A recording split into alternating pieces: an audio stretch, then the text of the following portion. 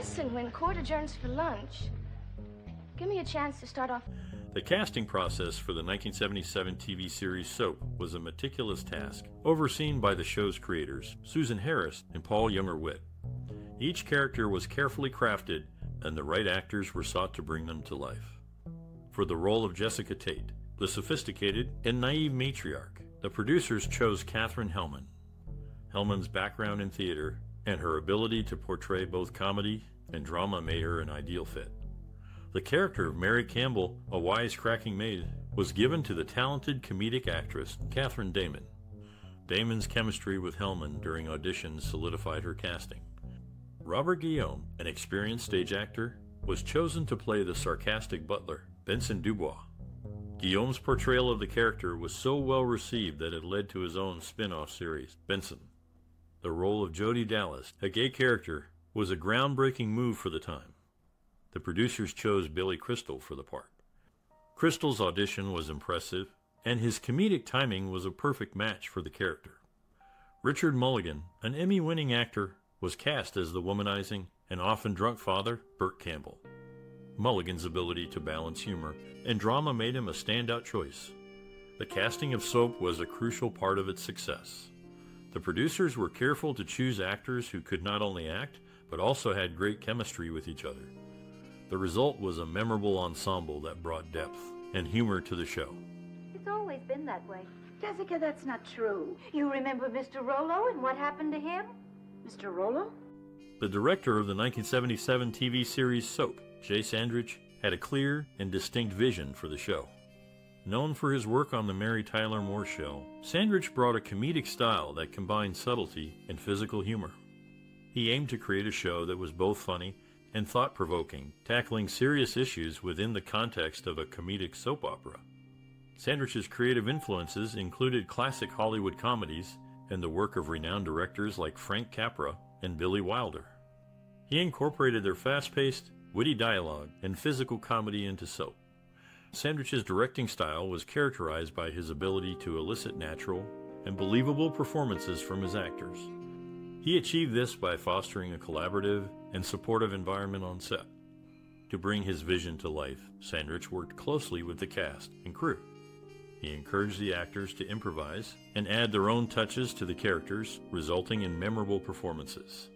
Sandrich also collaborated with the writers to ensure that the storylines were visually engaging and true to his vision. Sandrich's approach to directing Soap was to create a unique blend of comedy and drama. He aimed to make the show relatable to audiences by tackling serious issues such as infidelity, addiction, and social class, while still maintaining a lighthearted tone. Sandrich's direction helped Soap become a groundbreaking show that resonated with audiences and left a lasting impact on television history. Ingrid got pregnant and had Corinne. Now Mother wanted the baby, so she very... Soap, the groundbreaking TV series that first aired in 1977, offers a mix of humor, drama, and suspense. The show revolves around the wealthy Tate family and their household staff, with each episode filled with surprising twists and turns. Throughout the series, you'll encounter a variety of memorable characters, from the manipulative Jessica Tate to the lovable but hapless Danny Dallas. Which one is your favorite? Share your thoughts in the comments below. When did you first watch Soap? Whether it was when it originally aired or during a later viewing, the impact of this iconic series has likely stayed with you. Perhaps you recall the shocking moments, such as when character Burt Campbell was revealed to be gay, a bold move for network television at the time. Or maybe you remember the heart-wrenching scene, like when Chester Tate was tragically killed off. No matter what your most cherished memory or personal experience related to Soap is, we would love to hear your stories in the comments below. Stay tuned for more funny, shocking, and sad facts about this groundbreaking TV series. It's a meal. We'll just have a meal together. It's just a meal. Come on, Jodie. The production of the 1977 TV series Soap was a significant endeavor involving various aspects such as set design, locations, and logistical challenges. The show's creators aimed to present a satirical take on daytime soap operas, requiring a suitable set design to reflect the exaggerated and comedic tone. The set design for Soap was innovative and elaborate, featuring two primary sets, the Tate and Campbell households. The Tate residence was designed to resemble a grand, traditional mansion, while the Campbell home was more modern and minimalist. The set designers paid meticulous attention to detail, ensuring that each room was unique and reflected the personality of its inhabitants. In addition to the interior sets, the production also required exterior locations. Scenes set in the Tate family's backyard were filmed on a soundstage, while other exterior shots, such as the characters' comings and goings, were shot on location in Los Angeles. Balancing the logistics of filming on a soundstage and on location presented several challenges, including coordinating schedules, managing equipment, and ensuring continuity between scenes. One notable technique employed during the production of Soap was the use of chroma key technology. This allowed the creators to seamlessly combine live-action footage with animated sequences, adding an extra layer of humor and visual interest to the show. Chroma keying, also known as green screen, was a relatively new technique at the time and had not been widely used in television production. Despite the logistical challenges and innovative techniques, the production team of Soap managed to create a visually striking and engaging show that captured the essence of daytime soap operas while adding a comedic twist. The set design, locations, and technological innovations all contributed to the series' success and continue to be appreciated by audiences today. Eunice, how would you like some pancakes for breakfast? Oh, no, thank you, Mother. I'm on 300 calories. Season 1 of the TV series Soap introduces the Tates and the Campbells, two families entangled in a web of comedy and drama. The season delves into Jodie's prospective sex change, the mysterious death of Peter Campbell, and Danny's troubles with the mob. Despite missing footage in a few episodes, the season, featuring talented actors like Richard Mulligan, Katherine Helmond, Billy Crystal, Robert Mandan, Robert Guillaume, and Arthur Peterson, continues to stand the test of time. Season 2 takes viewers through jailbreaks, death, amnesiacs, love triangles, and increasingly absurd plotlines. While not as great as the first season, it still offers worthwhile viewing, with a 21-minute retrospective as a DVD extra. The show's blend of satire and drama makes it a compelling watch, and a standout in the TV landscape of the late 70s. Then one day, Johnny and Mary Dallas come to me. They asked me to build them a house, and I do. The creation of the musical score and soundtrack for the 1977 TV series Soap was a collaborative effort between composer George Eliasson Tipton and various musicians. Tipton, known for his work on popular TV shows, aimed to complement the narrative and emotional tone of Soap through his compositions. The music in Soap was designed to enhance the show's comedic and dramatic elements, often mirroring the characters' emotions and situations. Tipton's score features a variety of styles, from upbeat and playful to somber and reflective, which helped to shape the overall tone of the series. Tipton's approach to scoring Soap was to create music that would underscore the humor and satire of the show while also highlighting the more serious moments. He used a mix of orchestral and electronic instruments to achieve the desired sound, which added depth and richness to the series. The soundtrack also includes several popular songs from the 1970s, which were used to punctuate certain scenes and add to the show's overall atmosphere. These songs were carefully selected to complement the narrative and emotional tone of each episode. In an interview, Tipton stated that he wanted the music in Soap to be an invisible character that would help to tell the story and enhance the viewer's experience. He believed that the music should never overpower the dialogue or action, but rather support and enhance it.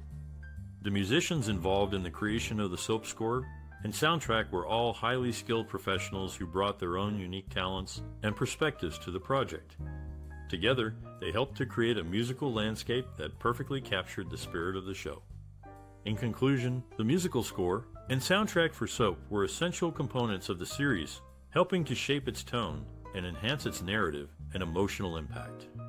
Through the collaborative efforts of composer George Eliasson Tipton and the various musicians involved, the music in Soap remains a memorable and enduring aspect of the show. I waited. Well, now Billy reads, Eunice gets dressed, Corinne eats, and I'm still waiting. In the critically acclaimed TV series Soap, Billy Crystal played Ted Wass' younger brother, despite being 4 years older than him. The character Benson, played by Robert Guillaume, did not have his last name revealed until he got his own spin-off series, where it was revealed to be DuBois. The show's third season was particularly successful, earning 4 major Emmy nominations, including for Best Comedy Series, Best Actor for Richard Mulligan, and Best Actress for Katherine Damon and Katherine Helmond. Mulligan and Damon won their categories, but due to a Screen Actors Guild strike, they were not present to accept their awards. Sadly, Damon passed away in 1987, and Mulligan paid tribute to her when he won another Emmy in 1989 for Empty Nest. Hey, Cookie, you forgot something? One of the most iconic scenes in the 1977 TV series Soap is the revelation of character Danny's homosexuality. The scene is set in a dimly lit bar, with a nervous Danny sitting at the counter. The camera focuses on Danny's face, capturing his anxiety and fear. The direction, performance, and cinematography come together to create a tense and emotional atmosphere. Billy Crystal's performance is noteworthy as he effectively conveys Danny's internal struggle and fear of rejection.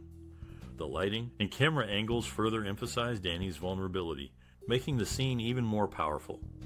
This scene had a significant impact on audiences, as it was one of the first times homosexuality was portrayed on network television in a sensitive and realistic way. The show's creators, Susan Harris and Paul Younger-Witt, wanted to tackle important social issues and challenge societal norms. In an interview, Billy Crystal said, "That scene was a turning point for me as an actor, and for the show.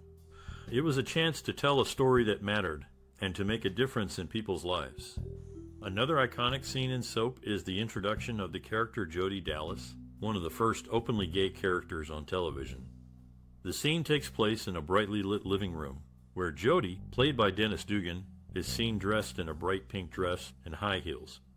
The bold and unapologetic portrayal of Jodie's character was groundbreaking for its time, and helped to challenge stereotypes and promote acceptance of the LGBTQ+ community.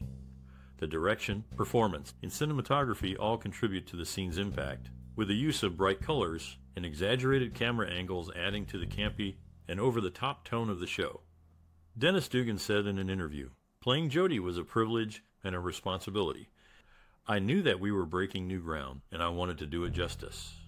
These iconic scenes in Soap continue to resonate with audiences today as they tackle important social issues and challenge societal norms.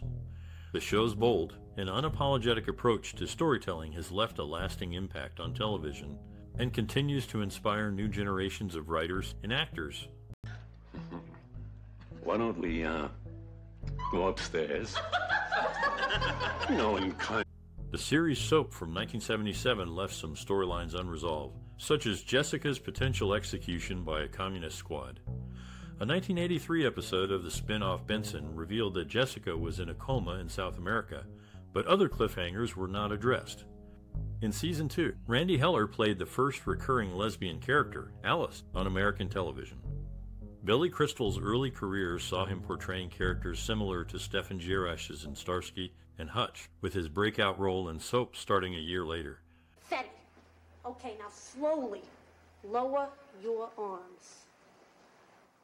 The 1977 TV series Soap made a significant cultural and social impact through its innovative soap opera parody format and its groundbreaking inclusion of taboo subjects and diverse characters.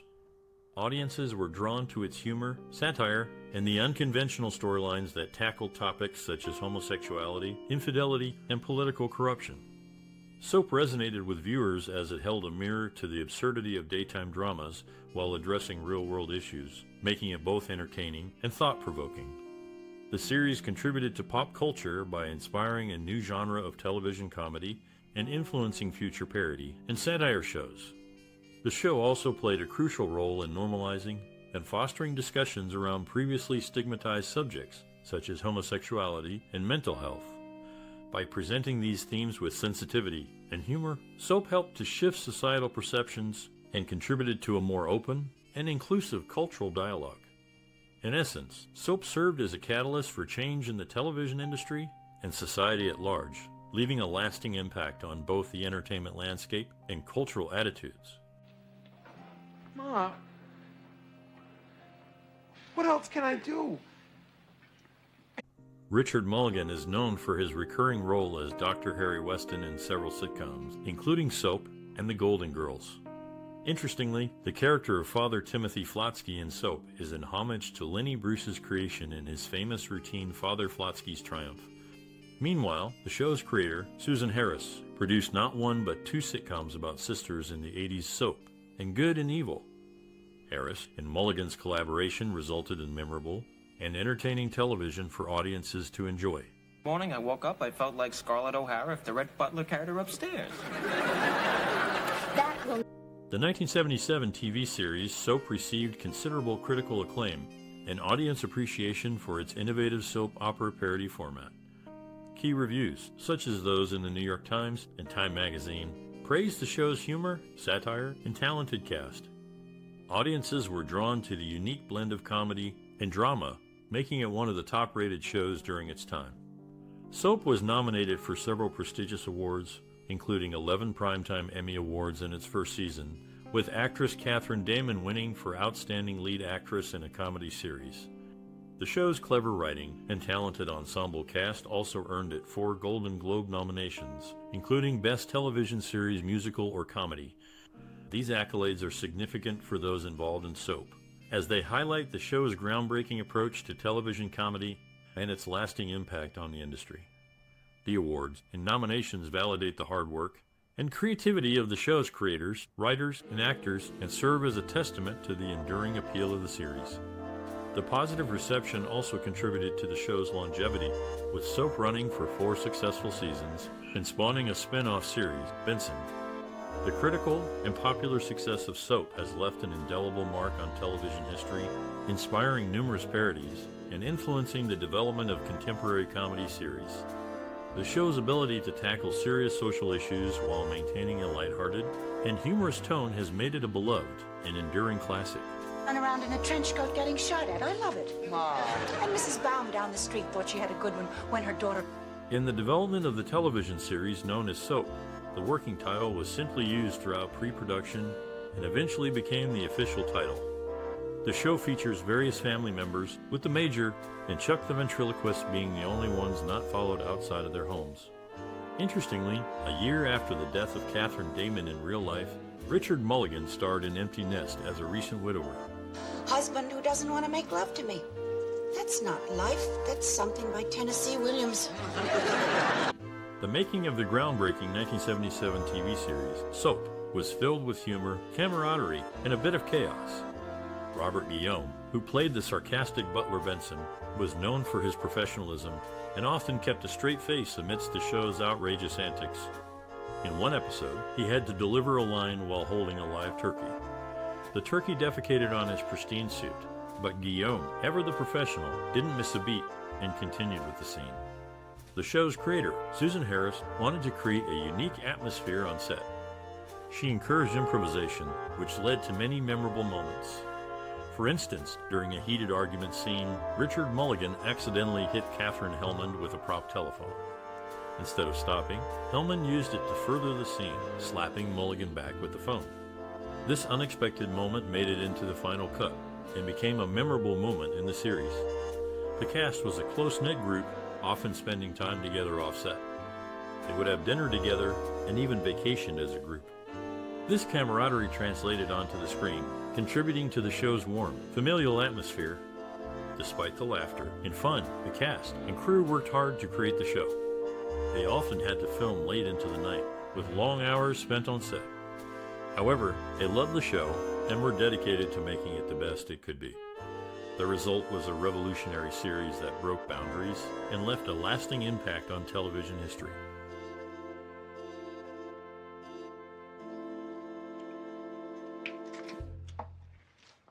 In the 1977 TV series Soap, Danny, played by Billy Crystal, is older than Jodie, but in real life, Crystal is 3 years older than Ted Wass, who portrays Jodie.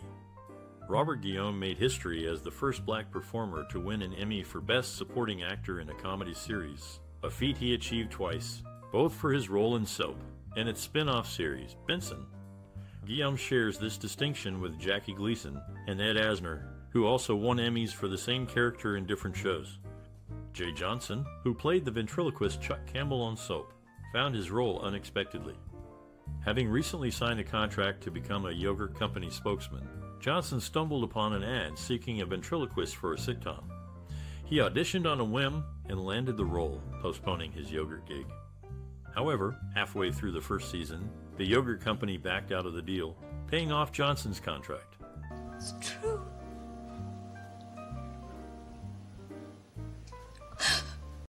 The groundbreaking TV series Soap first aired in 1977, leaving a lasting impact on television history. Its innovative format, a primetime soap opera filled with humor and satire, distinguished it from other shows of the time. Soap fearlessly tackled serious social issues, blending them with comedy, which paved the way for future series to explore taboo subjects. The show's influence can be seen in various realms of television, including the popular primetime soap dynasty and the critically acclaimed Desperate Housewives. Its unique storytelling approach, filled with unexpected twists and cliffhangers, laid the foundation for modern-day series like Lost and This Is Us. Moreover, Soap provided a platform for talented actors, such as Billy Crystal and Robert Guillaume, to showcase their comedic skills and versatility. These actors, along with the show's clever writing, helped break barriers and challenge stereotypes, further diversifying the television landscape. Soap also inspired international remakes, such as the successful British series Eldorado, demonstrating its global appeal and influence. The show's ability to entertain and provoke thought has left an indelible mark on the world of television, inspiring future filmmakers and captivating audiences for generations to come. I mean, Judy has Eric's ring and Tracy has Sam's football. Billy Crystal, initially aiming for the role of a straight man in Three's Company, ended up portraying the first openly gay character on primetime network television, Jodie Dallas, in Soap. Jay Johnson gained significant recognition for his role in Soap. Doris Roberts and Katherine Helmond, who played mother-in-laws in Soap, were reunited years later in Everybody Loves Raymond. Their on-screen chemistry clearly transcended the confines of a single series. All right, Benson, I'll have scrambled. Mrs. Tate, think, who would say so? Katherine Helmond holds the distinction of appearing in all 88 episodes of the groundbreaking series, Soap. This show is notable for featuring one of the first openly gay characters as a regular cast member on American television. Helmond's co-stars, Richard Mulligan and Dinah Manoff, later reunited in another Susan Harris-created sitcom, Empty Nest. Their chemistry and collaboration were undoubtedly a highlight of both series. What? There's an answer. Of course not. Okay, Jessica's flowers answer. Jimmy Baio transitioned from his role in the Bad News Bears in Breaking Training to playing Billy Tate on Soap. Inga Swenson portrayed the villainous Ingrid Svensson, Corinne's real mother, on Soap. Swenson, like Robert Guillaume, also appeared in the spin-off Benson, but her character shifted from villainous to a comedic presence. Caroline McWilliams also made appearances in both series. Gordon Jump, who later became known for his role on WKRP in Cincinnati, appeared as Chief of Police Tinkler on Soap in the season before his WKRP role. He shared screen time with his future WKRP co-star Howard Hesseman in several late first season episodes. Some very weird secrets. That wasn't told. I heard their secrets. Soap, along with Charlie's Angels and Three's Company, was one of the most contentious TV shows in the late 1970s due to its sexual content. The show's creator, producer, and principal writer, Susan Harris, even made a brief appearance in the first season as a hooker named Babette. Soap was unique in that it was taped before a live studio audience, which sometimes led to unexpected issues. For instance, during the closing scene of the 25th episode in the first season, when Jessica Tate was convicted of murder, the studio audience began to boo loudly. Instead of reshooting the scene, the production team added a voiceover by Roddy, assuring the audience of Jessica's innocence and hinting that one of the 5 male characters was the real culprit. This decision softened the intended cliffhanger ending of the first season. Would you tell Benson to starch my shirts, not my shorts? Rue McClanahan, known for her role in Maude and future appearances in The Golden Girls, was considered for the part of Mary Campbell on Soap. Before her television success, Katherine Damon had spent over 2 decades on Broadway and appeared in 2 television productions. Initially, Chuck Campbell and his ventriloquist dummy Bob were planned as short-term guest stars who would be responsible for a character's death and then testify in court. However, a positive response to Chuck and Bob led to a change in the storyline, allowing them to stay on the show for its entire run. An institution. I'm losing it. I'm losing it. What, Burt? What are you losing? My marbles. In the early stages of soap, the show faced challenges with recording sound for Bob, Chuck's ventriloquist dummy.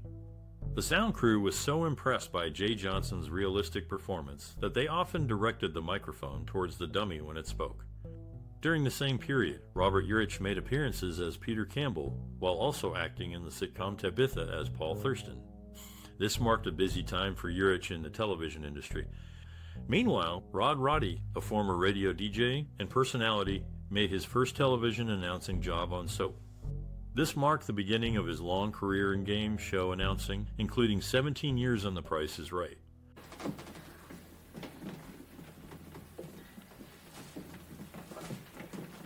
John Bennett Perry was initially considered for the role of Peter Campbell in the TV series Soap, but the producers ultimately decided to cast Robert Mandan.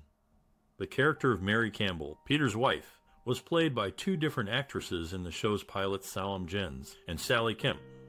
However, it was Katherine Damon who ultimately secured the role, providing the necessary contrast and personality to her sister, Jessica, portrayed by Katherine Helmond.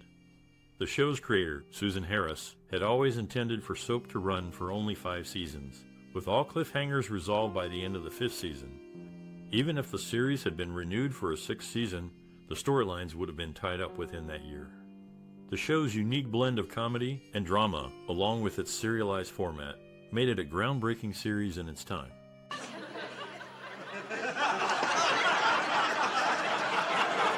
The TV series Soap, which first aired in 1977, was known for its comedic take on daytime soap operas. However, its run was not without controversy. Religious groups allegedly pressured sponsors and advertisers to withdraw their support, leading to its abrupt cancellation. However, low ratings were likely the actual cause. In fact, several big-ticket advertisers had boycotted the show from the beginning due to its content.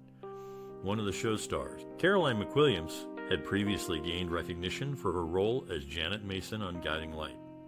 Her career breakthrough came when she joined the cast of Soap, playing a different character in the spin-off series Benson.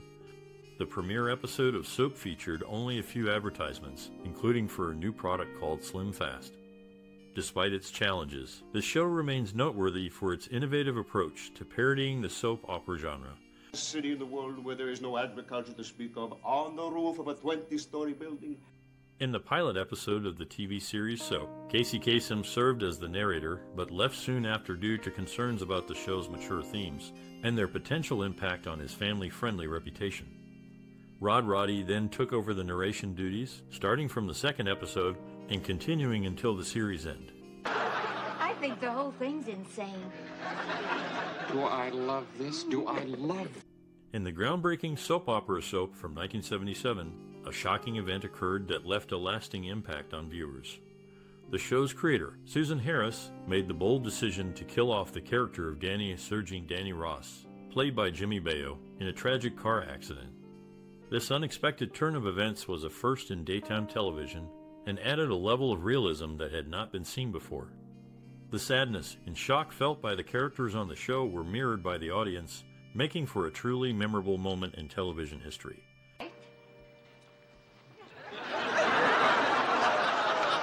Boy, oh boy, I wish my... If you have fond memories of the 1977 TV series Soap, we'd love to hear them.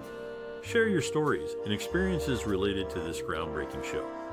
Did it make you laugh or think differently about the world? How did it influence your perspective on television and cinema? We encourage you to like, share, and subscribe to our channel for more explorations of classic TV shows and movies. Your engagement helps us continue to create content that you'll enjoy. Let's start a conversation and reminisce about the impact Soap had on us. Whether you were a fan from the beginning or discovered the show later, we want to hear how it affected you personally. Tell us about your favorite characters, episodes, or moments that have stayed with you all these years. Together, we can celebrate this iconic series and the memories it has created for so many of us. So don't be shy, share your thoughts, and join the conversation today. All day, where were you? I was with Jessica. Hey, Mary.